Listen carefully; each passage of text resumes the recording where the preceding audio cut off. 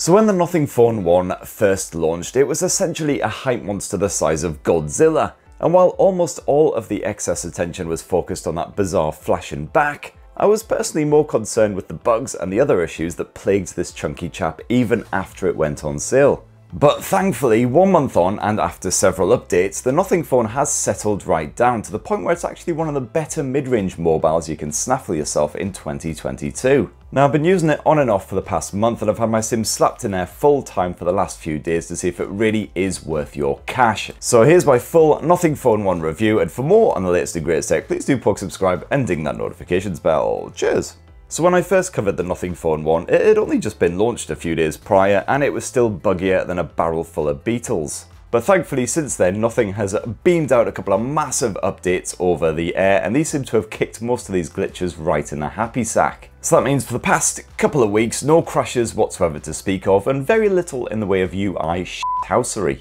These over-the-air updates have also made some improvements to the overall Nothing launcher experience. Little things like allowing you to ditch the search bar from the desktop, thank God. Like, we already have so many ways of performing a search on this thing. You can activate the Google Assistant with a swipe up from the corner or by using your voice. You can even just swipe it this way and there's another search bar right there. Like, it's the equivalent of those high streets where you've got like 2 or 3 Gregs basically side by side. Like, one Greg's very useful indeed. Why do you need 3? How many Cornish pasties is this town consuming? And after these updates, the launcher is a bit more customizable now, although it is still lagging behind most rivals as far as personalization options do go. Definitely more of a stock Android vibe in that area. The in-display fingerprint sensor is still for the most part dependable as long as your digits aren't sloppy. But the major improvement as far as security goes is the face recognition. I mean, the Nothing Phone 1 now will actually admit that I do own a face. Just 3 weeks ago, it was like, nope, that is definitely not a face, the hair's in all the wrong places, and those black soulless beads do not count as eyes. But after an update, suddenly the face recognition realizes that, yeah, this just about counts as a mug, and so now occasionally when I gun at the smartphone, it will actually unlock the thing as well, but the lighting conditions have to be just right, and the Nothing Phone has to be in just the right mood, otherwise, forget it. And there have been quite a few other little features added to the Nothing Phone as well, stuff that they were teasing before launch but that wasn't actually available when the phone released. So for instance, if you've helped to fund Elon Musk's ridiculous space ventures, well, you've now got built-in Tesla functionality here. And you've also got an NFT widget now, so idiots with far too much money can enjoy further pissing away all of their savings into an endless black hole and then just stare at whatever they've wasted their cash on right here on your very desktops. As you can see, I'm yet to partake. And it's further good news if you plan to have the Nothing Phone as your full-time smartphone for a good 2 or 3 years or so, because you're guaranteed 3 Android OS updates and 4 years of security updates as well, which beats a lot of the competition, and it's great to see that commitment from Nothing. Unfortunately, something that can't really be updated by a software fix is the design of this phone. The Nothing Phone 1 is a fat old iPhone style chunk monster sporting a flat aluminium frame wedged between 2 slabs of glass.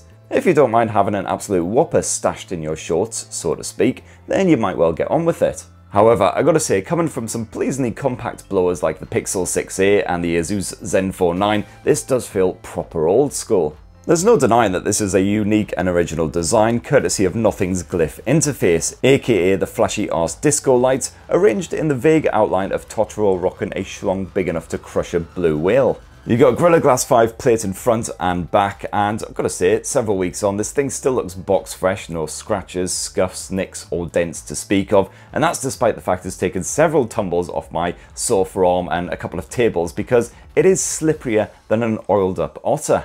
Combine that with the weight of the thing and yeah, it just glides to the edge of absolutely anything you stick it on. Definitely want to stick it back down rather than front down because yeah, at least the camera housing there helps to sort of give it some purchase. And it's also IP53 splash resistant rather than full on water resistant, which you'll get from the likes of the Samsung Galaxy A53 for instance, the Pixel 6a as well. So while those smartphones can be submerged, this thing can put up with some drizzle basically. That glyph interface hasn't changed up much at all. It's still a stylish, glorified notifications light with a set of 10 patterns that can be assigned to individual apps or contacts for phone calls. It's not nearly as useful as the always-on display, of course, but it's certainly a conversation starter when you're off down the pub.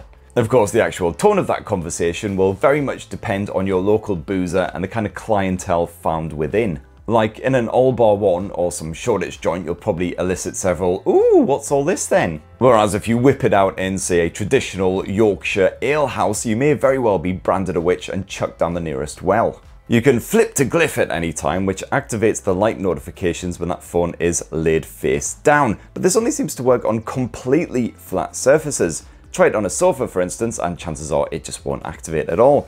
As for storage, no worries there. You've got minimum 128 gigs, otherwise chuck a bit more money at nothing and you can upgrade to 256 gigs of space, although as usual there's no micro SD memory card support.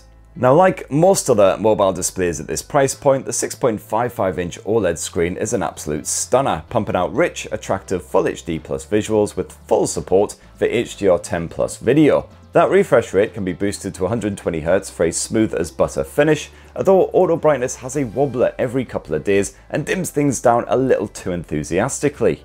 On the flip side, if you boost the brightness yourself all the way up to maximum levels, well, no worries seeing it outdoors. Even when you're wearing shades, this thing is brighter than the sun. As for the built-in stereo speakers, well, they do an absolutely fine job when you're kicking back with a YouTube video, for instance. You can't be always buggering about trying to work out where your Bluetooth headphones have gone off to. Although, having said that, the wireless streaming on this thing, absolutely fine as well. Streaming to speakers, headphones, no issues whatsoever these past few weeks. And the performance has also been a winner, courtesy of the Qualcomm Snapdragon 778G Plus chipset that powers the show. I found that the connectivity has been reliable throughout, and the Nothing phone doesn't even begin to sweat throughout game after game of Call of Duty Mobile, PubG, all those online shooty efforts. And while that flashy rear does get a little bit toasty when you really push this phone with some Genshin Impact action, it won't actually cook your fingers, and that performance does stay impressively stable. It's definitely a big step up for those more demanding titles compared with the likes of the Pixel 6a and the Samsung Galaxy A53, which definitely struggled in that department. And you've also got those dedicated gaming tools chucked on here, although they are very similar to the Pixel 6a's, those sort of stock Android efforts where you can block notifications, got a couple more tools, nothing pant-wettingly exciting here. As for your battery life, the 4500 mAh cell is a decent size, but the Nothing Phone 1 did used to struggle to survive a full day when it first launched. Thankfully, in the past few weeks, Nothing seems to have worked out some of those issues at least that are causing the fast drain, and so now post-update, the Nothing Phone 1 doesn't keel over quite as quick. The full charge now delivers around 6 hours of screen on time, roughly, compared with the 5-ish that I was getting when the phone first released, so at least that's good news. It can actually survive a full day now. I tend to get to bed with just the very dregs remaining, so it's not quite as strong as some rivals, but it definitely does the job at least. You've got 33-watt wired charging on here, and also, highly impressively, you've got support for 15-watt wireless charging, which is something that next to no rivals offer. Again, only like the iPhone SE 2022, spit, and that's about it. So seriously, forget the bloody disco lights. This is one of this smartphone's real USPs. If you want wireless charging for around this price point, and you don't want to have to resort to a flagship from about 2 years ago, job done. Now, the Nothing Phone's 50MP Sony IMX766 camera sensor has been used in a lot of mid-range phones lately, and even the occasional flagship. And more often than not, this does a great job. Although some of my recent pics on the Nothing Phone still occasionally look rather soft, as if the focus didn't quite get its shit together in time. The Nothing Phone handles HDR situations well, capturing a good amount of detail in darker areas without blowing out the lighter bits. And a bright blue sky will often look exactly that rather than washed out. And likewise, I haven't seen any kind of lens flare or any other bugger aboutry when I've been shooting in harsh lighting. The Nothing Phone is also a blinder when it comes to portrait shots, even when you're dealing with fast-moving subjects. Although weirdly, it now seems to take a wee while to process some portrait snaps, remaining completely unresponsive until it's all done. And that's something I didn't notice at all when the phone was first released, so maybe it's been introduced by one of these little updates. The Nothing Phone sadly doesn't perform as admirably in lower light despite the optical image stabilization. You'll see plenty of grain and noise creeping into your pics, not to mention blur with any kind of motion, despite claimed improvements in this area. And that focus definitely struggles more in lower light too. I often had to manually override it with a poke of the screen. Still, you've always got the option to absolutely blind your subject with those glyphs if you want to light the buggers up. The 50MP ultra-wide-angle lens uses Samsung's JN1 sensor, and you'll get some distortion around the edges of your photos and the usual color morphing, but the actual picture quality is almost as good as any images taken with the main sensor. This is more prone to saturation in brighter light and not as capable in dimmer conditions, but it is still one of the better ultra-wide shooters at this price point. Video can be recorded at up to 4K resolution, although if you do stick it on that Ultra HD level, you are stuck at 30 frames per second, there's no 60 FPS option. For the first week or two that I spent with this smartphone, all of my footage looked almost cartoon-like thanks to the artificial colour boost, but thankfully one of these updates has sorted the problem right out, and now the Nothing phone captures more natural look in action. Image stabilization is good enough to work against any shakes and bumps if you're moving and recording simultaneously, and audio capture is perfectly respectable, as long as there's no actual wind or anything. You could also use the ultra-wide camera to shoot video, but you'll have to select this before you start recording, as you can't switch midway through, and again the results are fine as long as the conditions aren't taxing. Up front you've got a 16 meg Sony sensor for your selfie shots, and again this is pretty good even in quite strong light.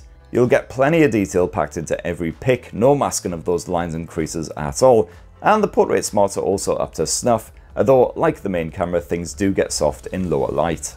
So overall, I gotta say, while I don't think the Nothing Phone 1 is as good as a Google Pixel 6a, it is a strong all-round contender now that a lot of those little bugs and quirks and weird little issues have been sorted right out. And if you are a fan of that fat boy iPhone style design, then you'll probably get on rather well with it. Gotta say, for a first-gen effort, first-gen hardware as well as software, it is a remarkably well put together effort, and while the Nothing launcher by itself on a different phone feels kinda weird and out of place and just a bit basic, here on the Nothing Phone 1 it seems to work really well. And I'll tell you what, I'm very intrigued already to see what we get out of the Nothing Phone 2 whenever that emerges, be it 2023 or beyond. Will we get that funky disco Arsene back in action, or will they go with a completely different gimmick? Who even knows? But anyway, that's what I reckon of the Nothing Phone 1. Be great to hear your thoughts down in the comments below. Have you been using it as your full-time blow? Definitely give us your mini review. And for more on the latest and greatest tech, please do subscribe, ding that notifications bell, and have yourselves a bloody wonderful rest of the week. Cheers everyone, love you.